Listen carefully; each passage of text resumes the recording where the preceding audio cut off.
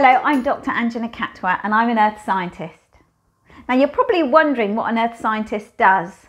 We're scientists who are really interested in rocks, fossils and landforms and the stories they can tell us about life on Earth millions and millions of years ago.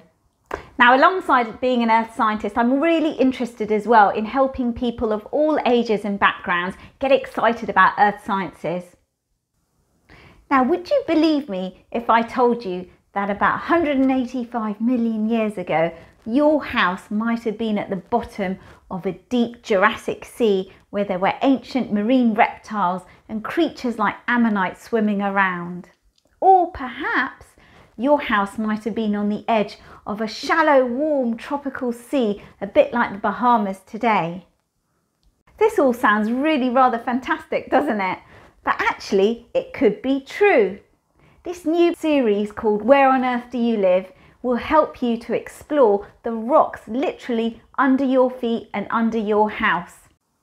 Using some very clever technology from the British Geological Survey and the Natural History Museum, I'll be able to tell you the story of the rocks under your house where you're sitting right now. With these clues, I can start to put together a story of the amazing environments that would have existed where your house is standing right now.